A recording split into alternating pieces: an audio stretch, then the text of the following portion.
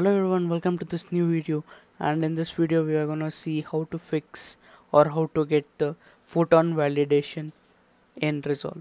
Okay, by default it will come, but sometimes what happens, it has some issues with that.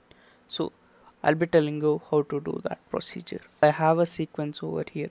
So many people, what problem it's happening is they are not getting that option when exporting IMF option, which will be here. Okay, if you go to any one of the presets, okay, like Disney or anything, okay, here perform photon validation isn't available for many people.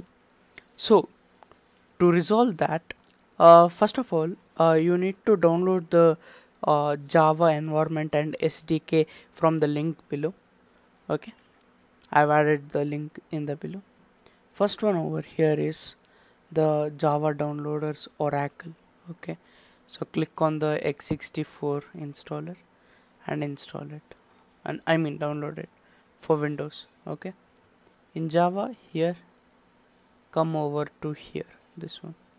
Okay, Windows offline 64-bit.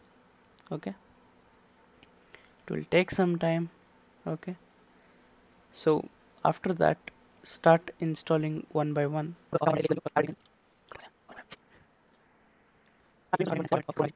Okay, out of date. Okay, you can uninstall or just not now, you can click on that. Okay, so after that one, okay, just close the Resolve. Okay, close the Resolve, open it again. So now you will be having the option of anything, like I'm selecting this one, perform photon validation. Okay, it will be here.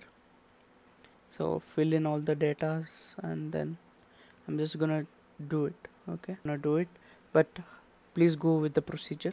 Okay, and then you can go to open file location.